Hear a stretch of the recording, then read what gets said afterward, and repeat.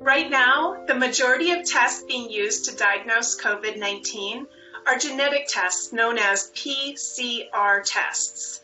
These tests are very accurate because even if there's only a tiny amount of virus present in the patient sample, PCR, which stands for Polimeraz Chain Reaction, is able to take genetic material from the virus, target specific gene segments that only the virus has, and make a very large number of copies of those segments so that they can be detected and measured. Using this method, a PCR test can tell you if you have COVID-19 right now, but not if you've had it in the past.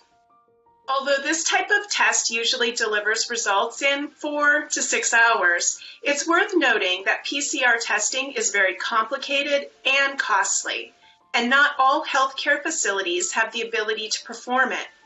Facilities that can't run this type of test may have to send patient samples to a reference laboratory and wait several days for the results. On the other side of this spectrum, the FDA has also approved a few rapid PCR-based tests that give results in less than an hour. At least initially, these rapid tests were reserved for triaging patients in hospitals and for testing healthcare workers. Now that the production of these tests has ramped up further, rapid corona testing centers for the general public are starting to open in several states across the U.S.